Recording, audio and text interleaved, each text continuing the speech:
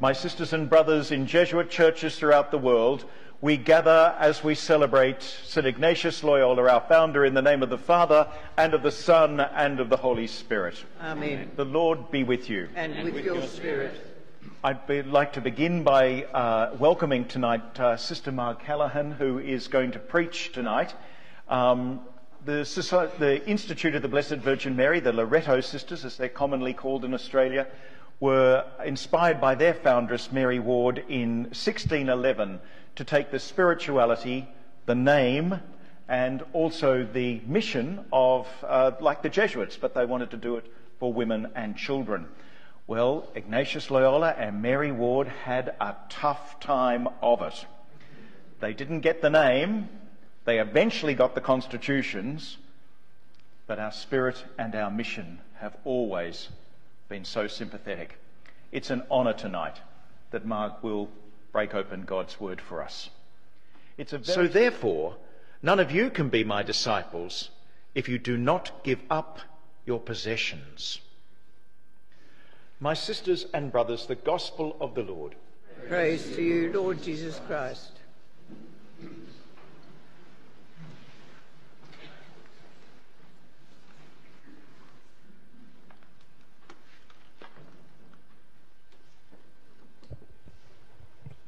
Thank you, Richard, for an invitation tonight. It doesn't surprise me that the readings chosen for the Mass of the Feast of St. Ignatius are very strong readings. Jeremiah is overpowered by God and has to cry out the word of God because it's a burning fire within him.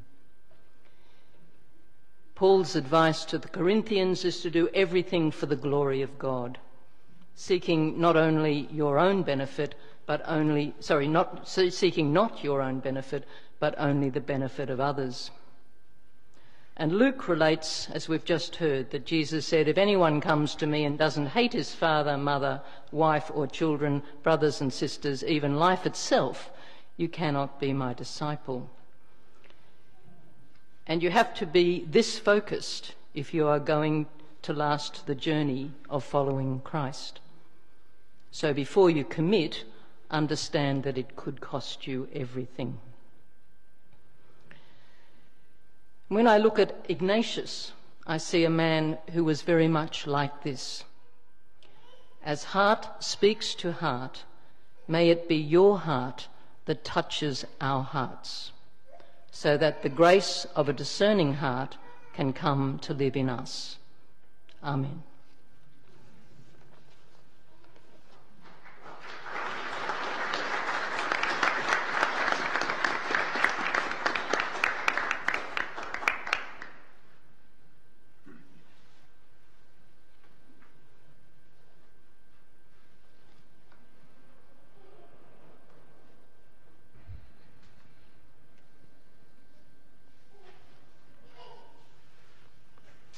We need a lot more women preaching in the Catholic Church.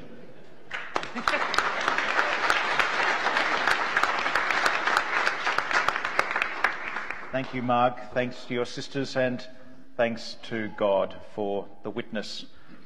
Men should just stop persecuting women in the church. Mary Ward gets persecuted like Mary MacKillop got persecuted, and they always come off second best. We need to learn a few things. Anyway, enough of that.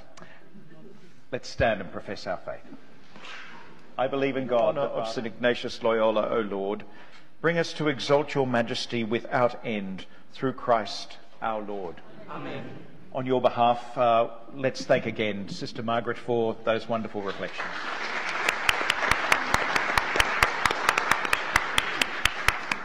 Secondly, I know that you'll join me on either side. And we all remember this wonderful blessing we've been singing here for a long time. Let's extend our hands over these wonderful children, the hope of our future, our church, and bless each other.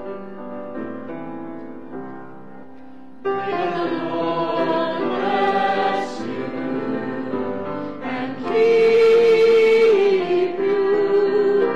May the Lord let his face shine on you and be gracious to you. May the Lord uncover his face to you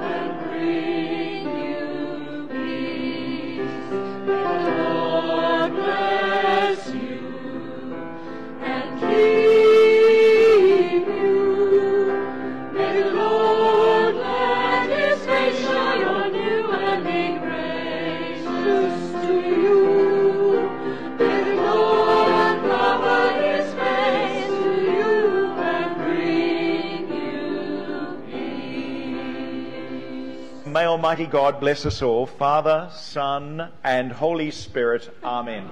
Our Mass is ended. Let's go and announce the gospel with our lives. Thanks be to God.